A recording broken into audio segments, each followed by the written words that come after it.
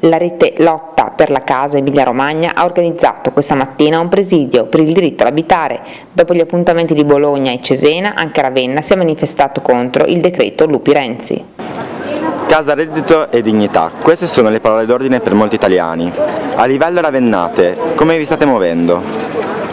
A livello ravennate ci stiamo muovendo con un coordinamento, una rete che è nata a livello regionale ai primi dell'anno, ai primi del 2014. In realtà sono quelli di Cesena, di Imola, di Ravenna, di Bologna, Cerimini. Siccome questa realtà è diventata un'emergenza vera e propria, le istituzioni pongono solo questioni alle nostre domande, non danno alternative vere, non danno risposte. Spesso e volentieri, quando l'emergenza è arrivata all'ultimo, decidono di dividere le famiglie, mandarle in albergo, ci sono figli maggiorenni e comunque il genitore maschio viene spedito altrove o si deve pagare l'albergo se vuole stare vicino alla famiglia.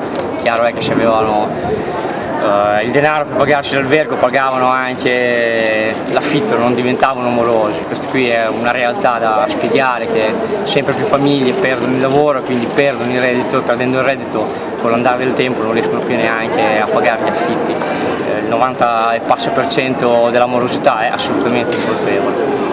Noi altro che non facciamo che mettere in relazione, in rete queste persone tra di loro e cercare di aumentare quello che può essere anche la spinta dal basso, dall'autogestione, senza ovviamente perdere di vista il comune che, ripeto, risposte non ne dà, quindi facendo sì che si attivi una rete di solidarietà, ma anche una rete di conflitto che spinga le istituzioni a prendere una decisione, a prendere comunque una posizione politica chiara, cosa che non fanno mai, in quanto si barcamenano tra un'intervista e l'altra dicendo che non ci sono denari, non ci sono appartamenti, quando in realtà sappiamo tutti che gli appartamenti ci sono, e soprattutto potremmo prendere esempio da alcune grandi città che con questa emergenza terrificante hanno cominciato veramente a fare atti politici, e quindi i prefetti hanno attivato per l'emergenza la requisizione di grandi immobili sfitti o invenduti. Questo è quello che noi abbiamo già proposto al Comune: l'autogestione, l'autorecupero e il ripristino di appartamenti che ancora non sono dati alle famiglie, quelli che già le famiglie hanno, avere una possibilità di scontare una parte del recupero, del ripristino, della manutenzione dalla quota mensile che si paga di canone, e comunque riprendere tutti i beni che stanno marcendo lentamente, sia privati che pubblici. Si può, il prefetto può farlo, può requisire gli appartamenti, che lo faccia anche a Ravenna, dove ci sono più di 1200 famiglie in regola con le carte che richiedono l'appartamento. Probabilmente ce ne saranno altrettante che per un motivo o per l'altro non possono richiederlo ma ne hanno bisogno. Con il presidio di oggi, cosa volete ottenere di concreto?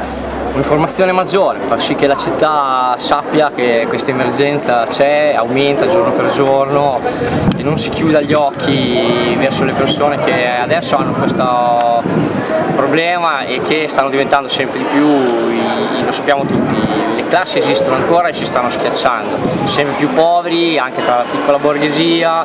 Ci sono persone che un anno fa non avevano assolutamente neanche il pensiero di non poter arrivare a pagare a fine mese il canone e adesso lo stanno facendo.